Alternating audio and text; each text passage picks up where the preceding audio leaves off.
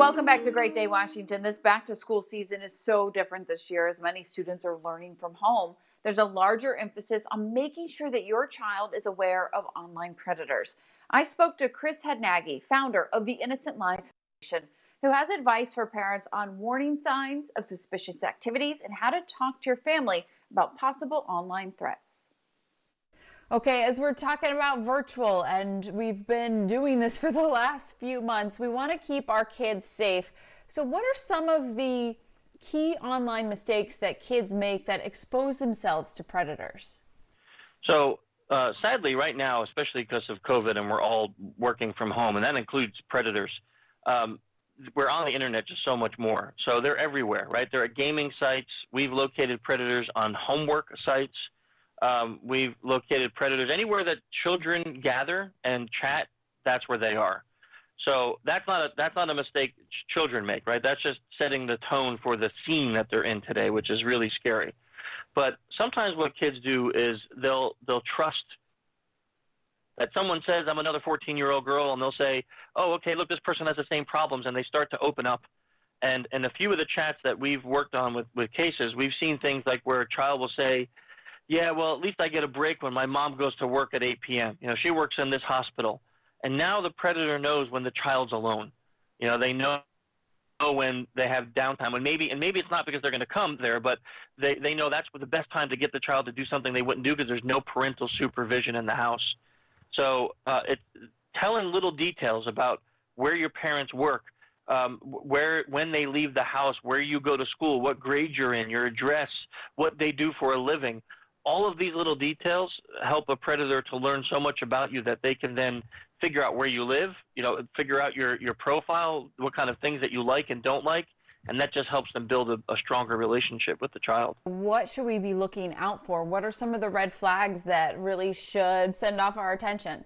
When I talk about this, what's important to realize for parents, any parent watching this, that the signs of grooming a lot of times sound like normal teenage life, right? So we don't want to, as a parent myself, we don't want to hear these things and go, oh my gosh, my child's being groomed, right? So we just need to hear the list of things, but then realize that these are red flags. These are things that should make a parent go, I'm going to check on this child, right? Not just jump to the conclusion that something awful is happening. You'll see kids that just don't want to spend time with their in real life friends. They're constantly in their room. They're constantly attached to their device. They're constantly being separated from things that are real. That's one indication that, hey, there may be a problem. The child, you know, may be in a relationship online that could be dangerous. Groomers tend to give gifts to children. So a box shows up for your child. It could be something really expensive like a phone or a gaming system. And you may be, where'd you get that? Oh, a friend sent it to me. What does that mean? What kind of a friend, right? Yeah, and these things happen often with groomers. Another thing is you'll see, and I'm not naming any games. There's not one game that's more dangerous than another, but like I said, predators go to where the kids are. So kids are online playing Fortnite and other online gaming networks, and predators go to those gaming networks. So if you see them chatting with groups of people, hey, who is that person? Oh, it's a friend. Where do you know that friend from? Oh, they're a Fortnite friend. Again, it doesn't mean that person's bad, but that should be a red flag where you say, well, if you don't know that, you never met this kid from school, you don't know who they are, having that gaming system at a public place could save you a lot of headache. Yeah, so how, I mean, you asked the questions about the friends, but if we're noticing the isolation or we're noticing these gifts, what are some ways that we can ask without alarming them and without having them shut down and really want to open up to us? Yeah, I'd love that question because this is one thing as a parent we've all messed up.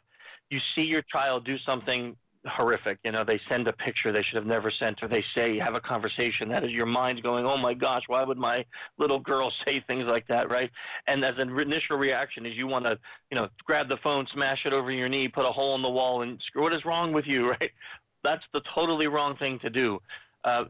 Just trying to say empathetically, if we put ourselves in the position of the child for a second, what happens if they really do that? They may really feel embarrassed, horrible, terrible about themselves. They really feel like the dumbest person on earth. And now as a parent, if we say, this is the dumbest thing I've ever seen someone do, you're just reconfirming all their negative feelings. The chance of them talking to you, it's gone. They're not going to do it. So as hard as it is, if we got to go in the room and punch a pillow and, you know, yell at the dog, whatever, but when you talking to that child, it needs to be calm. They need to feel reassured that you're going to be there to help them through the problem. And the goal needs to be to find out, is there a problem, right? So just because your child is chatting with people online doesn't mean they're automatically predators. So we need to find that out. And age-appropriate conversation, right? So if you're talking with your 9-year-old, you may not say all the same things that you say to your 15-year-old or 16-year-old. So age-appropriately explaining to them, hey, look, I saw this news program on this TV show, and they're talking about what's happening online, and predators are now in these areas. So if someone approaches you and starts asking you weird questions or wants to take a chat, and this is one of the other signs of grooming, they want to take this chat off of a public forum to a private forum. So they'll be in Fortnite, and they'll say, hey, do you have a Kick account? Let's talk on Kick, or let's talk on IG DMs, or let's talk on Facebook Messenger. And they'll try to move the chat to something more private, so that way it's not, they get less risk of being caught. Telling your child these things, they may go, Dad, that's never going to happen to me. Like, you're overly worried. But then if it does happen, that mind trigger will go off, and they'll go, wait, Dad, Mom said this was going to happen. I need to talk to them. And if you make it welcoming, they'll want to talk to you. You mentioned monitoring on these websites. Are there some that you can recommend for us to take a look at? On our website, InnocentLiesFoundation.org, we have 2 PDFs that teach you how to monitor your kids' iPhone or Android devices. All right, if you are a parent, definitely check out the website InnocentLiesFoundation.com for those monitoring tips and other information that can help stop the online predators in their tracks while kids are learning virtually from home. Some great ideas there.